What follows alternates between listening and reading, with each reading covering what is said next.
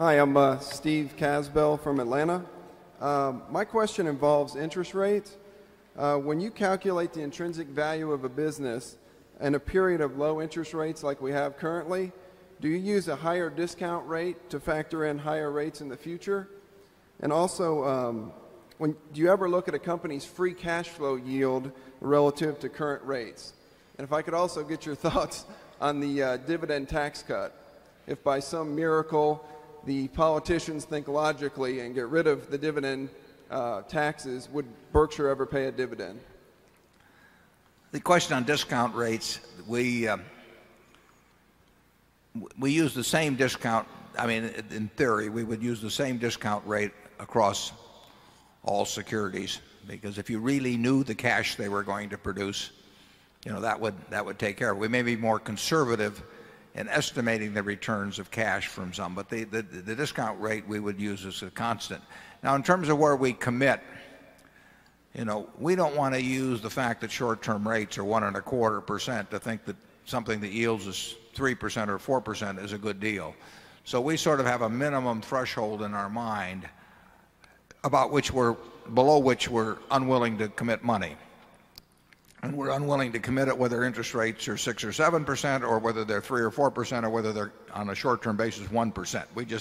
We don't want to get hooked into long-term investments at low rates just because they're a little bit better than short rates would be, or low government rates would be. So we have minimum thresholds in our mind. I can't tell you precisely what they are, but they're a whole lot higher than present government rates would be.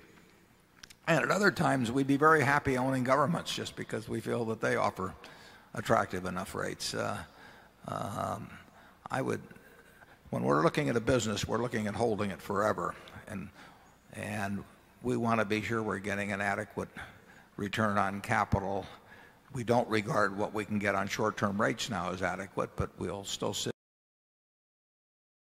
bend a little bit and start settling for lower rates for 30 years because rates for 30 days are so low. We would rather just sit it out and wait a while.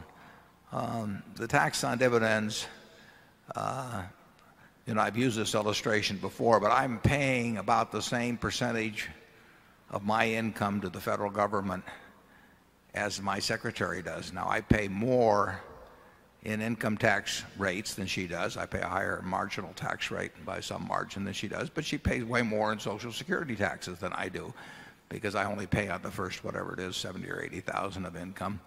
And so she is paying between what we pay at the company for and what she pays. We're paying 12 or 13% or whatever it is of that. So we both end up paying fairly similar percentages of our income to the federal government every year.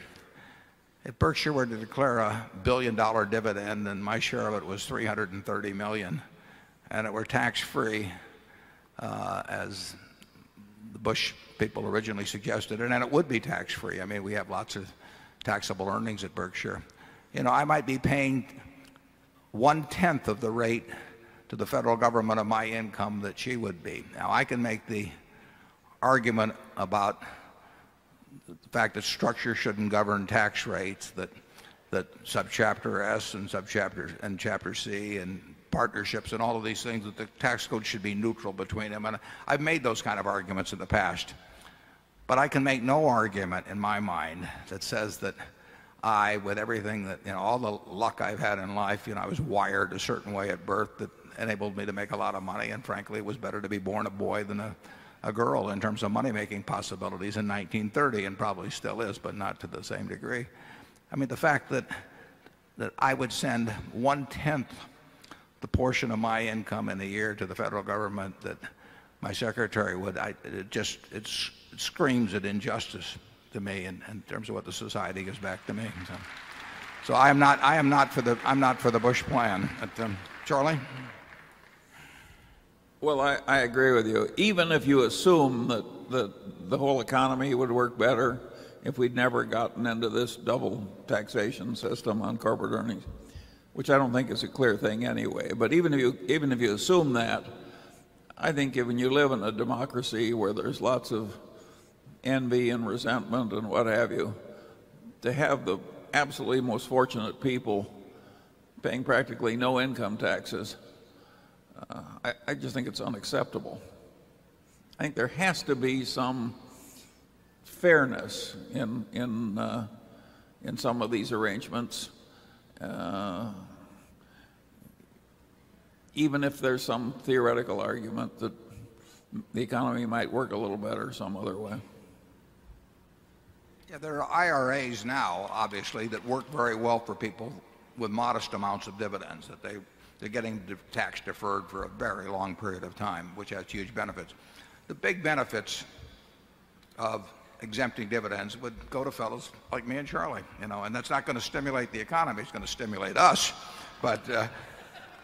and it's going to result in us sending a very small percentage of our income to Washington compared to what the people working in our shoe factories send. And that when somebody says, what did you do during the war, Grandpa? I'm not sure that's what I want to explain to them. Number 3.